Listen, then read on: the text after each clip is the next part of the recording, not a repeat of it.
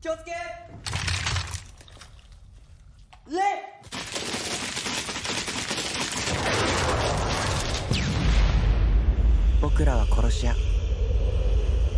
A class of assassin students have received the task to assassinate their teacher. The rules are simple. Take out Koro-sensei before the term is over, otherwise the world will be destroyed. We will look at the attempts of the students to beat their teacher, look at the mistakes they make, and figure out what could have been done to win the fight faster and better to ultimately beat Koro-sensei in Assassination Classroom.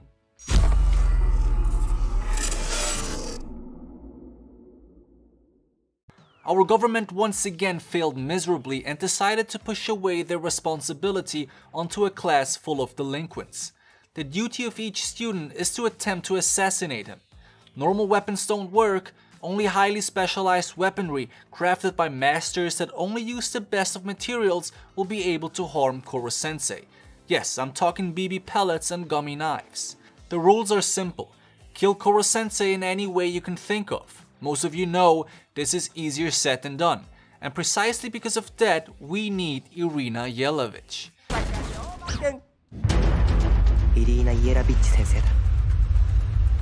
A professional hitman hired by the government to kill Koro-sensei. Now whatever you might have against live action adaptations, I f***ing love them. Okay, but how do we kill a horny, Godspeed inherent thing that notoriously dodged every attack attempted by anyone before? Especially as mere high schoolers? Well, one of the biggest advantages we have is that he would never lay hands on his students. Another fact that we should seriously consider is that we are very close to him and gain his trust easily. If I were one of the students, I would do it exactly like Nagisa does. I would note down every little thing about Koro-sensei that catches my eye. This is the best way to go before you start bombing your attempts, which in return makes it more and more difficult each time. One person should stay in the back observing Koro-sensei's reactions closely. Perhaps even try and capture everything with a high-speed camera. Meanwhile, the others of the class should do their deed and try out a variety of different attacks. I think it should be clear that shooting bullet balls directly at him has virtually no effect because of his speed. Therefore, it would make sense to try out different tactics. How does he react to liquids, differences in temperature? What about any other element? How does he respond to physical exhaustion, verbal abuse, and any other attempts to slow down his psychological and physiological capabilities? It is safe to say that there are countless options to try out. I would spreadsheet the shit out of those. 1 week, 5 experiments, 1 day at a time, with full dedication and enthusiasm, just like Rock Lee had for his training. With this strategy, there is no way you will not find something quickly. If it turns out that all of your approaches bared no fruits, then it would become increasingly obvious that he has no weaknesses to begin with. But we all know he has them. You people are a circus. Our students come up with the idea to lure Koro-sensei into a trap using adult magazines. I don't know who thought of this idea, but give that man a medal. This dude understands that in order to prevail in life, you must think outside the box. The problem is, once he is trapped, our students return to being dull idiots and try to shoot him down with BB projectiles. Again. I don't get that. If you shot 1 trillion bullets at something without success for multiple days straight, why would you even bother? How did this quote go again? Insanity is doing the same thing over and over again while expecting different results. Yeah. The smarter way would have been to prepare the net with sharp objects made with the material that can actually harm him. In a later scene, we see Akabane Karma has stuck shards like these onto his hand, shook Koro-sensei's arm, and actually achieved harming him. The point here is, the only weakness that we so far have figured out is the obscene portrayal of the opposite sex. Therefore, I am making the following proposition. In order to successfully take him out, we need Irina Yelovich bare herself for the sake of humanity. There is no chance Koro-sensei could withstand the temptation and fully lose control, even for just a second. Which means we could finally blast a bullet ball right through his big, round, smiley head and save humanity once again through the combined efforts of men and women. If there are any people opposing this strategy, fight me. Do you remember the bully of your school? Well, he was nothing compared to the bullies in Class 3E. Those people will strap homemade bombs around your torso and send you off without even promising you 1,000 virgins. That's some cold ass shit. Who has the audacity to do a cruel act like this without even attempting to comfort the victim with at least one virgin? Exactly, nobody. Anyway, Nagisa goes off pretending he has finished the paper while hiding a knife behind it. Koro-sensei actually takes the bait and overlooks the bomb strapped onto Nagisa.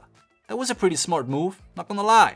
But that too could have been much more efficient if the students thought it through and perhaps had a second plan on top of it, instead of just one single blow. But I guess you don't become a bully when you are sufficiently intelligent anyway. You see, Koro-sensei generally trusts his students. Therefore, if you can manage to build a bomb filled with anti-teacher pellets combined with a long-range activation device, then I would recommend you build as many bombs as you can and hide them inside classroom furniture. If you can't decide on any good hideouts, I would suggest you go check out Sankyo no Terror. Since the classroom of Class 3E is in an old, shabby and very insecure building, it would be very easy to get in there when no class is being held. Personally, I would prepare cluster bombs filled with anti-teacher ammunition that would cover a wide area upon detonation. Koro-sensei is fast, but he cannot teleport. Keep in mind that any failed attempt to murder your teacher is that he develops heightened awareness every time thereafter. Meaning if you have tried to take him out with a hidden bomb but failed, it's pretty safe to assume that this option is now gone too. The government came up with another possibly stupid idea to get the job done. This, ladies and gentlemen, is why live-action adaptations are fucking weird, but at the same time so surreal that it's actually fun to watch, even though you constantly bend your head, lower your eyebrows, and think, what the fuck?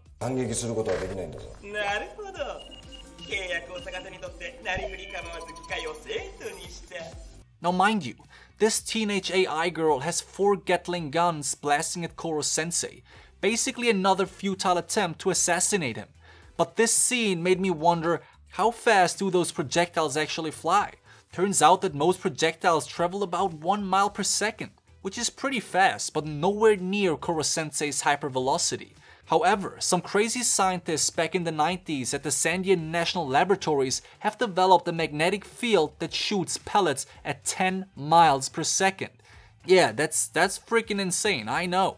That's almost twice as fast as Koro-sensei's top speed. The only downside of that quote-unquote fastest gun in the world is it's 60 feet long, which is about 18 meters, so screw that. But our government has yet another plan other than teenage gunslinger girls blasting bullets at Koro-sensei.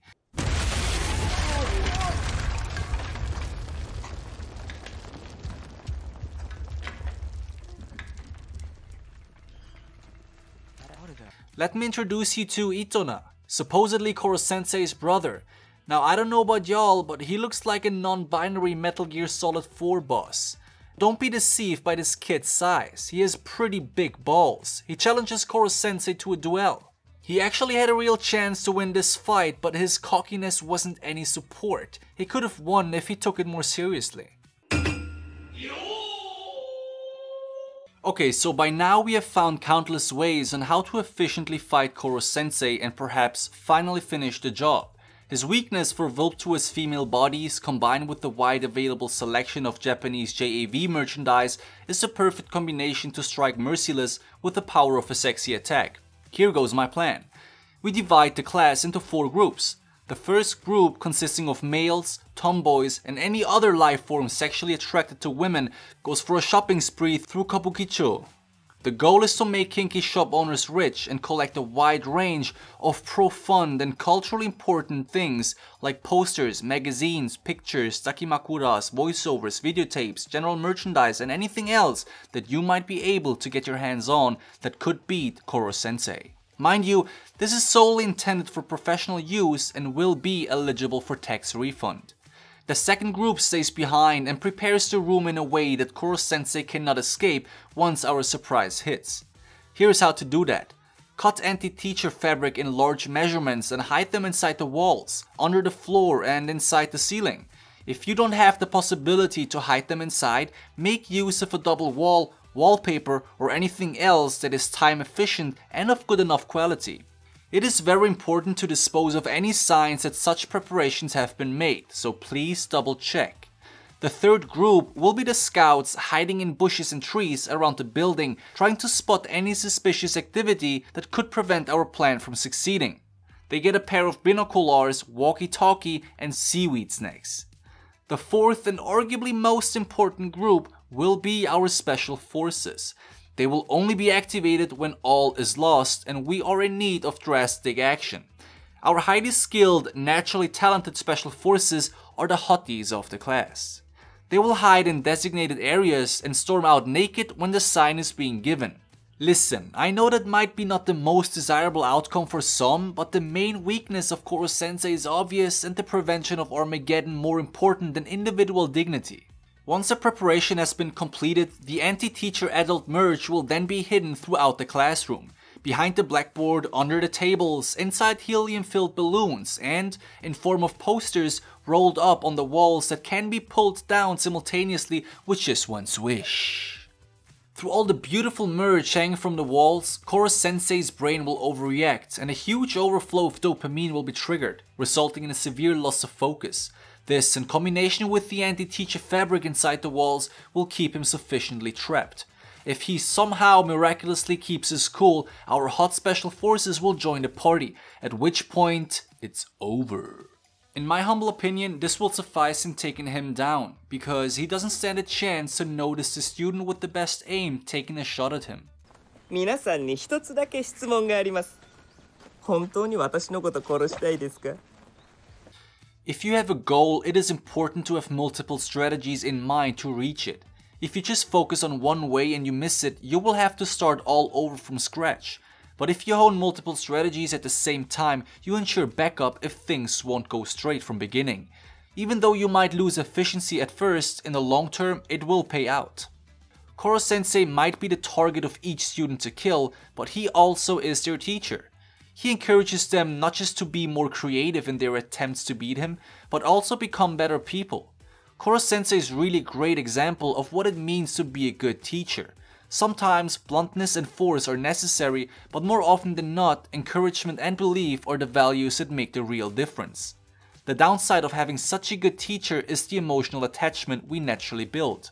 To assassinate someone is probably easier when you are emotionally detached and reserved. But if your target and you go sip mocktails after class and have fancy sleepovers every now and then, all the while plotting his assassination, I don't think that will make it easier. Therefore, one of the most important aspects our students seem to miss is a strong bond they are developing, which they probably shouldn't if they are serious about killing him. Our students enjoy the fireworks and celebrate the summer. They are taking a break from their attempts to beat Koro-sensei. I think taking a break every now and then is a very important thing and should be part of every strategy. Going at something at full speed over and over again won't help unless you're an idiot or one of these dudes. Take a break, enjoy yourself and take it easy for a few days. This not only lets you recalibrate and find new strength, but it also lets you come up with new strategies and ideas on how to finish the task you have signed up for.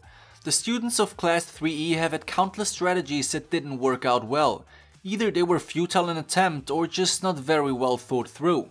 Let's check out the advantages our students could derive from this quick but important break. Love is all around me.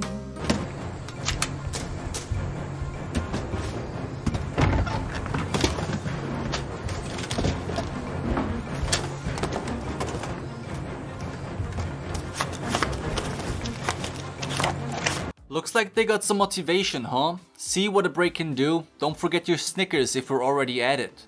In the next part of the movie, Koro-sensei has lost a bet and agreed to having some of his tentacles be temporarily removed, which results in a significant decrease of his speed. But it seems like our students did not just wait for this moment to come, no, they actually put some thought and effort in as well, which is a refreshing surprise. They built a giant homemade fortress that looks like a castle of one of my childhood dreams, which is pretty impressive. They have built it in a way that it's practically completely anti-Koro-sensei. I am glad that this was made in 2015, otherwise we would have Class 3E being cancelled because of an anime character discrimination.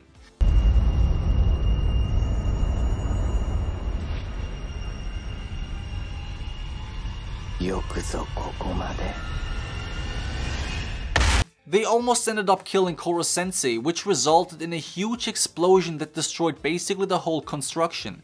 Koro-sensei survived and took refuge in a pretty epic transparent crystal sphere that I would instantly buy if I could. He explains that this is his ultimate defense and that not even a nuclear bomb could leave a scratch on it. The students probably thought, am I a joke to you, bro? At the same time, a bunch of bad people arrive while some of the students collapse. Apparently, they got poisoned by one of these evil dudes magically from afar.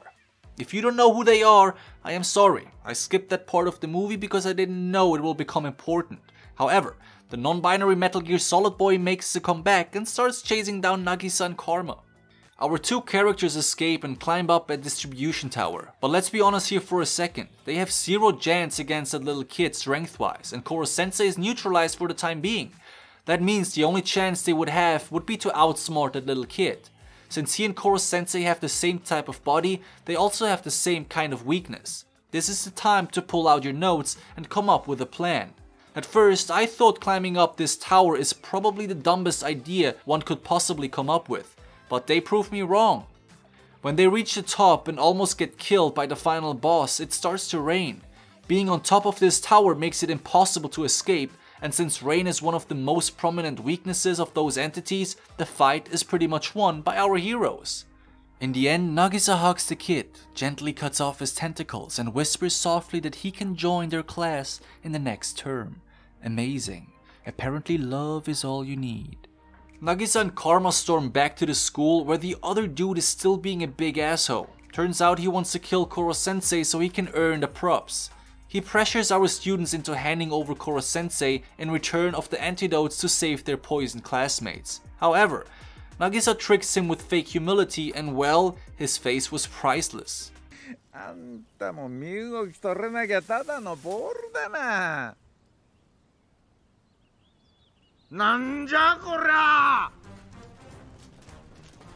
Everyone is having a blast, Irina's still looking hot as fuck, and Koro-sensei is safe and sound. Until eventually the Ministry of Defense joins the party and takes Koro-sensei into custody. Everyone gets flown into a secret military base where they are allowed to witness Koro-sensei's last moments. He gets covered with anti-teacher substance, which in theory prevents him from escaping. At last, a huge bomb goes off, taking his life finally. Everyone is cheering apart from our students, which is understandable. Tears flow until our beloved Koro-sensei, of course, makes the weirdest comeback possible and everything goes back to all beautiful and sweet again like it used to be. The next term is about to start and we can't wait to see the students go all pew pew pew pew pew pew again.